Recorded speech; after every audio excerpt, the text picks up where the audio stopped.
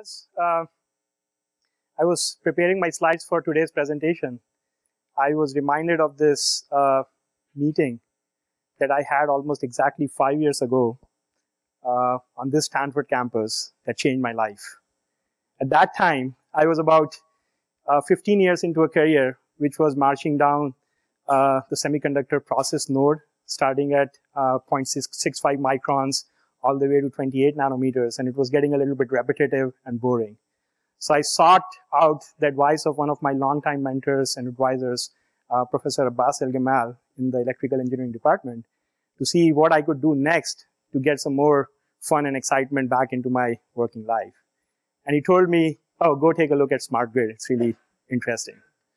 And so I'll be honest, at that time, apart from taking a couple of undergraduate courses in India on power systems and cursing the system while spending some time with my kids and wife in India in 140-degree heat in June without power to power the fans, I'd never really thought about this industry and the fact that I might actually do something in this industry. But then when I started doing some research, I realized that this amazing infrastructure which is around us was undergoing a transformation of its lifetime. There was just incredible amount of innovation happening on all fronts, whether it was on the technology side in terms of solar and wind and electric cars and storage, or on the pricing side, trying to change the behavior of consumers, or on the competitive market side where both wholesale and retail markets were getting deregulated. There was just a huge amount of new stuff happening. And it sort of became obvious to me at that time that all of this innovation will not happen unless every player who is trying to innovate gets a very deep, comprehensive understanding of how all these pieces are going to fit together and how this whole system is going to continue to work. And furthermore, if we can actually build that understanding, that will give us the opportunity to optimize the system and eliminate some of this inefficiency that fundamentally stems from a lack of understanding of the system. And so, as I was thinking, I also realized that there are some incredibly complex systems that we understand really well, and we have optimized every last drop out of them in terms of how much power they consume or how much time a signal takes to travel across these. And these were the semiconductor systems, which I happen to know reasonably well by then.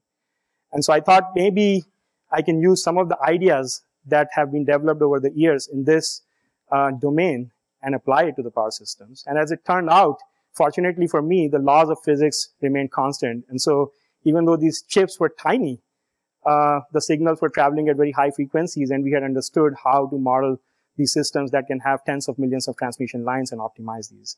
And so I thought, okay, well, maybe we can apply this to the power systems. And then I had my second good fortune, which is I got introduced to Steve.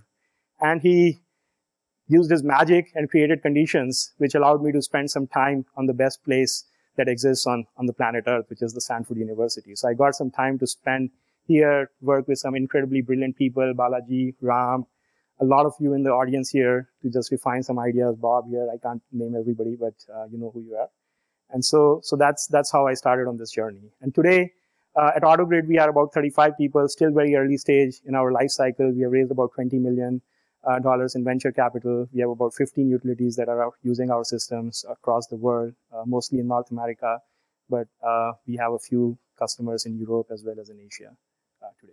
So my advice is that if you are thinking about getting fun and excitement back, just spend as much time as possible here and get to know Steve. So that, let me get to my talk. What we are doing at AutoGrid is building on top of what has already been happening over the last several years. So over the years, I think there is more than 100 billion that has already been invested in upgrading this entire electricity supply chain, all the way from generators to the rooftop units that might be running the AC system in this building. And there are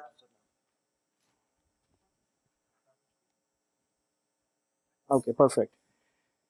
And there are a number of very, very successful companies, companies that have built sensors ranging from smart meters and SCADA systems, as well as data management companies that have built systems on top of these sensors to collect and manage this layer. But as a consequence, what has happened in the industry, by and large, is that there is a fragmentation in terms of how many systems are out there and where the data is sitting. And there are these hundreds of different data silos that have been created within a typical utility or a electricity supplier, which contains pieces of this data. And to be able to get a really comprehensive understanding of the overall system, one needs to bring all of these pieces of data together in one place. And so that's what we ended up building at AutoGrid. We call it the Energy Data Platform. We take data from many different sources, any source that's available within a utility. That can include smart meters, but also include sensor data. And we use that to build applications that can be, that utilities or large customers of these utilities can use to optimize their energy usage and improve their overall energy productivity. And there are a number of things that are really common across these applications. One is the whole notion of big data, the volume, the variety, the velocity of this data, the fact that you have to bring this data in real time and process it. But the second thing which actually Ram alluded to is also a deep understanding of the underlying physics, how the electrons flow on this system. And if we can understand both the data aspect of it and tie it with the physical understanding of the system, we can design algorithms that can predict, that can forecast what's going to happen on this system and take control actions. And so we have built this engine, which we call a predictive control engine, which is able to bring these two domains, which so far have been very different in the industry. The big data folks typically don't do high performance numerical computation in the same system. And by doing that, we can actually now do closed loop optimization. And once we have this, it can be reused across many different applications. So you can do demand response. I'll talk a little bit about that. We can use how users can reduce their electricity consumption or electricity costs. We can see how we can do better voltage optimization on the grid as well. So I'll just use two examples in this talk. These are real life examples, live deployments that we have out there with customers, and they're live today. Actually, yesterday, I'm not using that example, but we did our first event for the summer at City of Palo Alto Utilities for this summer, which has been our first customer, which was also courtesy Stanford and Steve that we got that introduction. And so the first application is called Demand Response Optimization and Management System. This is something that we introduced in the market in 2012. The basic problem here is something that Ram already talked about. About 20% of the electricity is consumed for less than 2% of the hours. But because there is very minimal amount of storage on the grid, we have to still build the infrastructure to keep on standby so that we can serve these 2% of the hours, which if you aggregate over the entire US is about 400 billion in cost. And so if we can eliminate that, that would lead to 400 billion in savings. This is not something which is conceptual or researchy. In US alone, in 2012, 22 gigawatts of demand response was actually called to shift the peak or used as a generation. And just to give you a context, 22 gigawatts is about 25 San Onofre nuclear plants, which were offline just because of these type of programs. So this is working. It's real. It's here. It's working at scale. There are markets which allow customers to go in and bid this type of demand response. But also, if you look at the total potential, this is a number from FERC. We are still looking at only the tip of the iceberg. There is a huge amount of potential on how this can have much deeper penetration, and we can get to about 20% of overall demand served by these type of demand response programs. What's really preventing this from happening? I think the key issue has always been this disconnect between what the customers want, the end customers, the users of electricity, and what the suppliers, the utilities want. At the end customer level, the customers are interested in maintaining flexibility and control. Only then would they go and enroll in these programs. And so they want to be able to participate when it's convenient for them, when nobody's in their house for a party or a visit, and opt out whenever they want to opt out, only if the prices are at the right level. But then the utility wants to use this resource as a generation. So they want it to be dispatchable, and they want to be able to press a button and get a response that they can count on. And fundamentally, these two things are really orthogonal to each other. But that's where big data comes in. That's where the power of analytics comes in. Using analytics and using some of the ideas that Ram actually talked about in his earlier talk, we can get the best of both worlds. We can actually create these programs which allow our customers to behave as they normally would. They can opt out whenever they want to. They can have random behavior. They can live in Brazil or in Germany, and so they don't have to move. But at the aggregate portfolio level, we can still get the reliability that is at par or better than a generator. And that's really the key sort of insight that we get from big data, because we can analyze the past behavior of every single user, and we can build these models that can predict what these users are going to do in the future at an aggregate level with pretty high degree of certainty. And furthermore, we can also predict what type of actions they are going to take when you provide them different types of incentives. And that's really the heart of this issue, I think. So this is a program that has been running at Oklahoma Gas and Electricity. We partner with one of the largest AMI vendors in the world, namely Silver Spring Networks, for this program. Oklahoma Gas and Electricity, about 4 years ago, decided that instead of building a plant which would cost them about $350 million and will be used for less than 50 hours during the year, would implement a program where they would give an incentive to their customers to change their usage. And a customer who would participate in this program would normally get about 40% discount on their electricity bills. Instead of paying 10 cents, they will pay a 6-cent price on most of the hours, in return for them agreeing to receive a price signal which could be higher during a few hours in the year when the grid is stressed. And so this program has been running. The net of the story is that they have deferred the creation of 2 peaker plants. There are about 80,000 customers who are enrolled in this program who get a daily price signal. This price signal can be one of 5 levels on every day, and it could also be another critical price that could occasionally happen for them. On an average, a customer is saving about $190.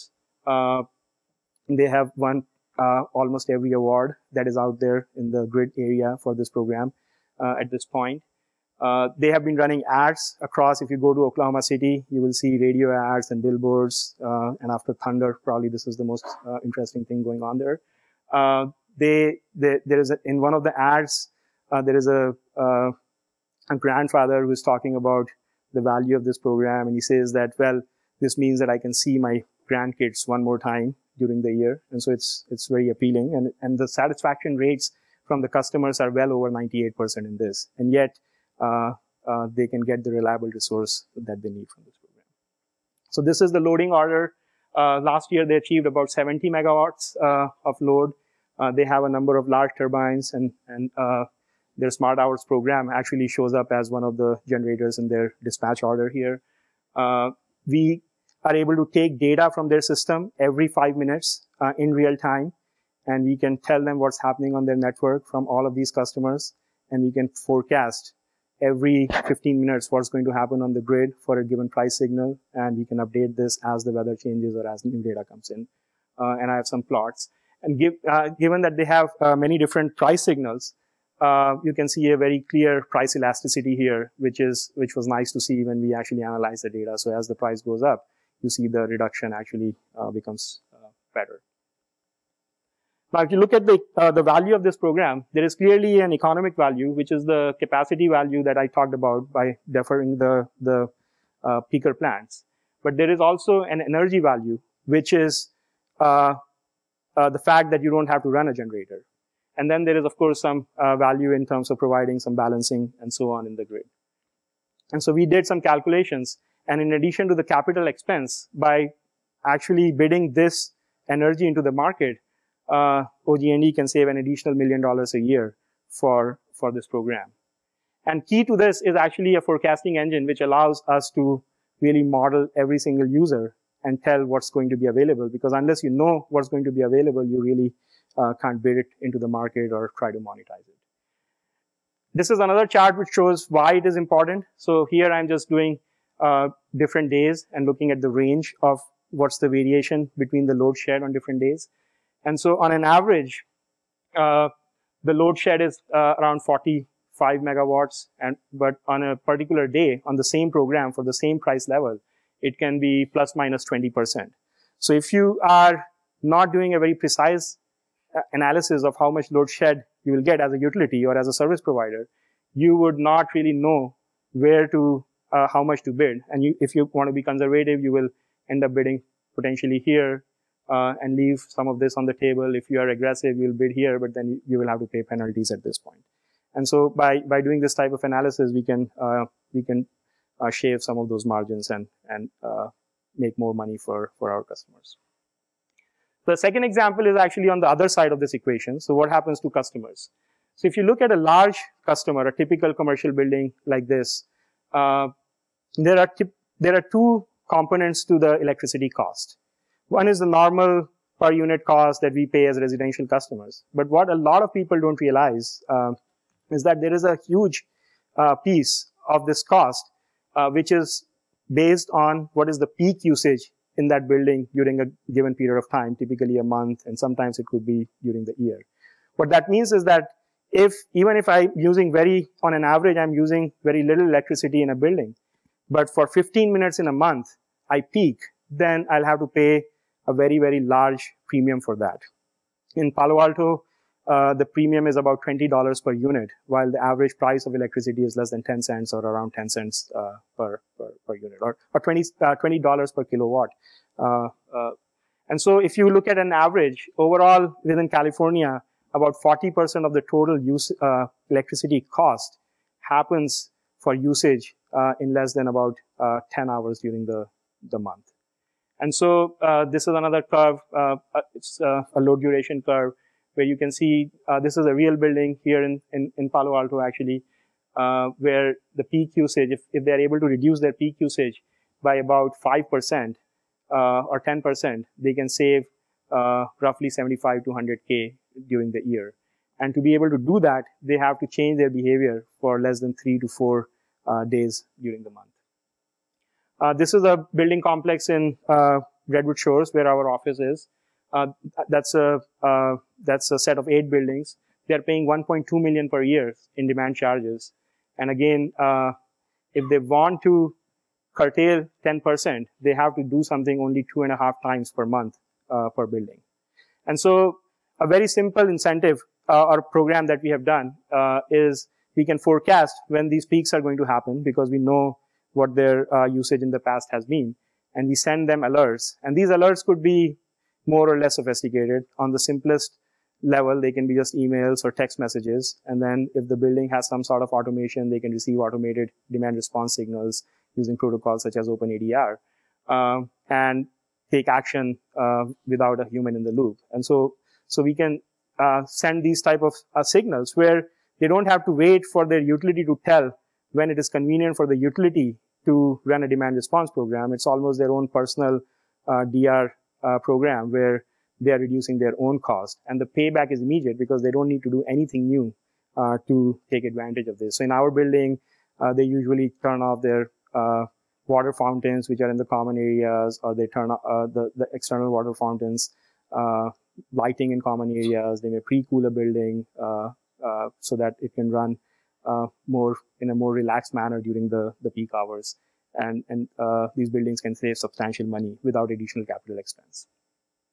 And so that's just the same concept. I mean, they get the system. We do all kinds of analytics on which messages are effective. Some people like to save money. Some people like to be environmentally conscious. We can do A/B testing around it.